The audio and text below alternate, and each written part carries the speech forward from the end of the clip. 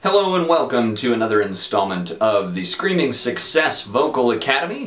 I'm your professor, Mike Schii, singer for the band Invicta, Nashville, Tennessee, also part of the Nashville Singers. We do jazz, blues, a cappella, classical, all sorts of fun stuff. We are here at Sick Island Studios, that is Invicta's home base here in Nashville, Tennessee. If you're budding musicians out there, you need a place to do your next album, need some demos tracked, I strongly recommend hitting them up. Today we're going to be talking about a singer that many people wish to emulate, that is James Hetfield. You know, he's got a very distinctive voice. I get all the time questions like, how do I sing like him? How do I get the grit in his voice like him? And today I hopefully will be able to answer a couple of those questions for you. Now, first things first, you've got the grit in his voice. How do you get that grit? Now, I know a lot of people just think that's the way he sings. Maybe he damaged his voice with cigarettes or something.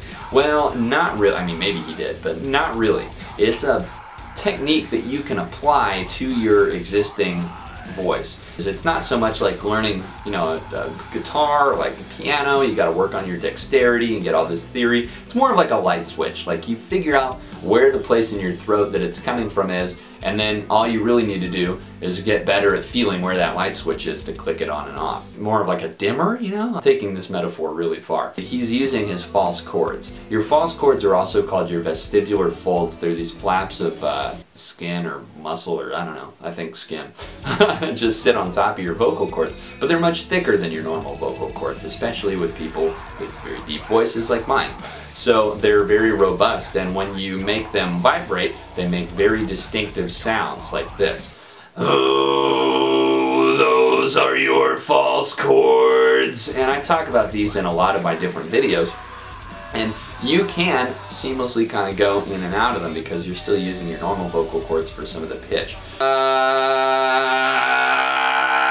And that's what James does. You've probably heard it in like, hey, hey, hey, when I go now, or whatever the words are there. That's my go-to example. You'll probably hear it in a couple other videos too. You're like, hey, that's how you do it. Well, how do I figure out how to do that? Well, it's pretty easy. I've got another video right here called Learning to Throat Sing that'll teach you how to do it. Or the quick way, so you kind of think of like clearing your throat like a or a heavy sigh like a and you might hear like kind of that Batman-esque, you know, Christian Bale is Batman. Same thing, you've got this kind of like floppy, kind of, you'll feel it wobbling around in there. Well, then the trick is isolate that and then get it to where you can just do it on a pitch, like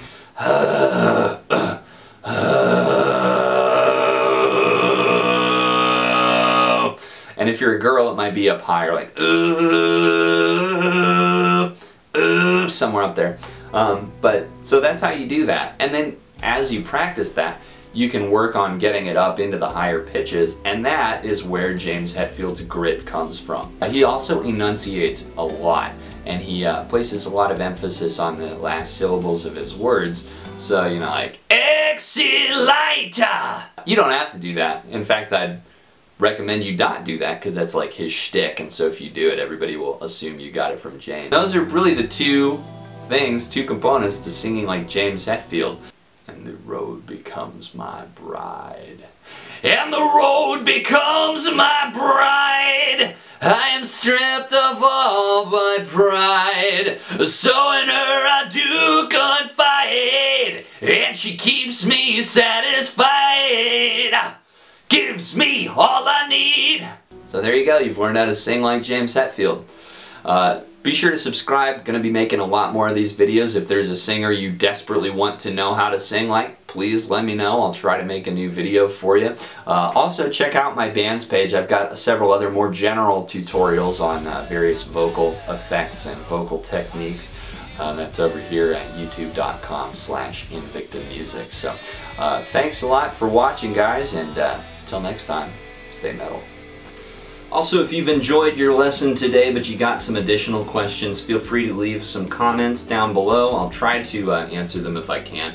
The best thing to do would be to go to my profile that's linked in the video description at bandhappy.com. I do give one-on-one video lessons. All the information is posted there, and it's really helpful. So that's a great way to follow up on this, and otherwise just subscribe and you'll get all sorts of other great tips. Take care, guys. Bye-bye.